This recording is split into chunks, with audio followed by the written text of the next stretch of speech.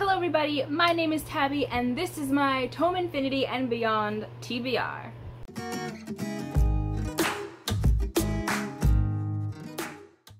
This readathon is dedicated to all of the sci-fi and I'm so excited because sci-fi is definitely a genre that I want to get into more of, so I'm ready. Earth is dying!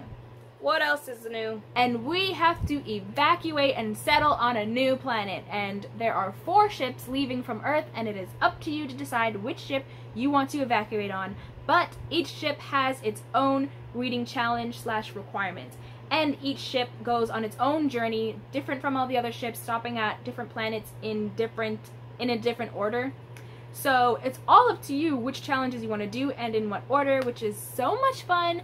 And so everybody's TBR is going to be different, everybody's challenges are going to be different, and the minimum requirement, you have to at least land on 3 planets, making a total of 4 books, because the ship that you pick is 1 book, and then the planets each are a book, so I'm ready. Because this readathon is very intricate, I'm going to leave the link down below to the announcement video. I'm also going to leave a link to where you can find what the planets are, like what the challenges are for each planet and what the order is for the ships, and there's like a whole map, like it's like intense.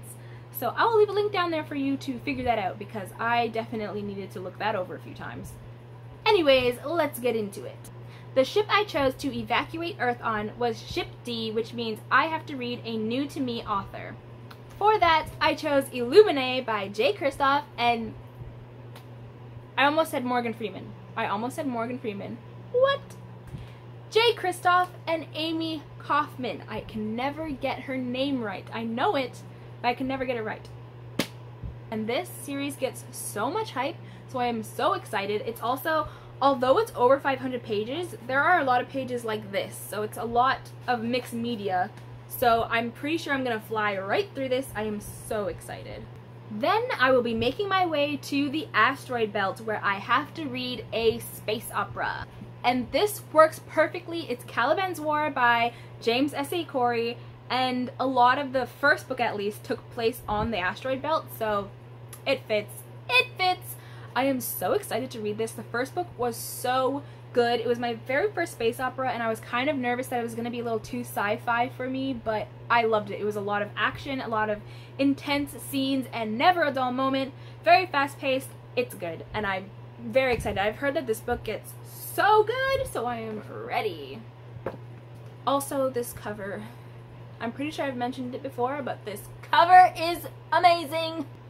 From the Asteroid Belt, I will be making my way over to Saturn, where I have to read a book with circles on the cover. Okay, so this might be a little bit of a cheat, but you know what? So, I'm going to be reading Morning Star by Pierce Brown, and you're probably thinking like, girl, there are no circles on that cover. Well, let me just show you. There's a circle here in Morning Star, and here for Brown, and there's a whole bunch of circles up here for New York, and then book has 2 circles in it. Trilogy has a circle. There's lots of circles, okay? And also I just need a reason to read this because I have been separated from my Darrow for so long. I can't, like, I need him. I need to be reunited with my main man, and I miss him so much. This is the 3rd book in the Red Rising trilogy, which is an amazing trilogy. I have a non-spoiler review for the first book and I will leave that link down below. You definitely are going to want to read this book if you like sci-fi or fantasy because it is a great blend of both. Non-stop action, so fast-paced, just amazing. It's so good. I'm almost like scared to read this. You know when you love a series so much that you're like afraid to start the next book because that only means you're 1 book closer to the end, and I love this book so much. My precious. My precious. And from Saturn, I will be making my way and settling on the planet Uranus. On this planet, I'm going to have to read a book with comic relief. For that, I will be reading The Martian by Andy Weir. I've seen this movie and I really enjoyed it, but I know that the book is so much better. I've heard nothing but great things about this.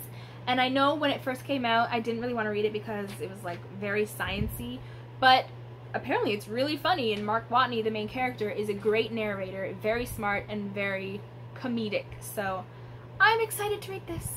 And that concludes my Tome Infinity and Beyond TBR. Let me know if you guys are participating in this readathon, and if you are, what books are you reading? And if you've read any of these actually, like in general, let me know. Thank you guys for watching, and I will see you guys next time.